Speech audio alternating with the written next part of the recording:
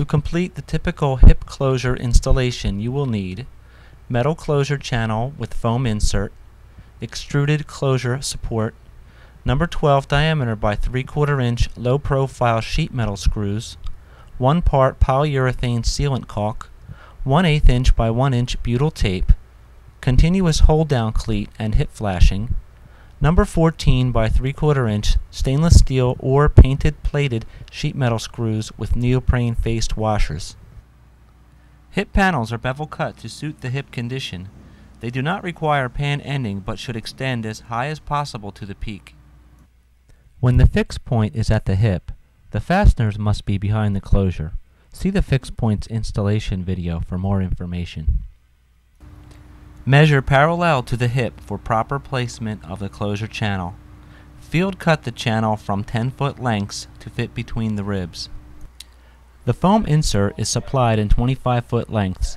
Cut segments of the foam 1 inch larger than the closure and place them between the ribs.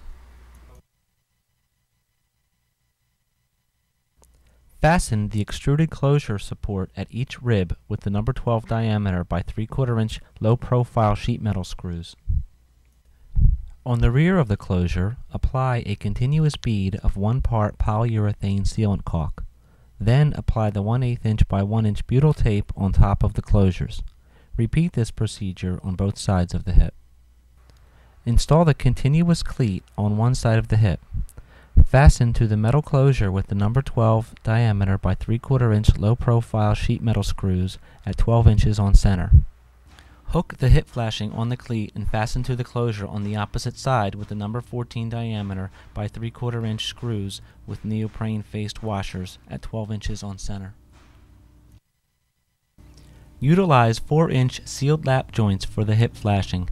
See the flashing expansion joints installation for more information.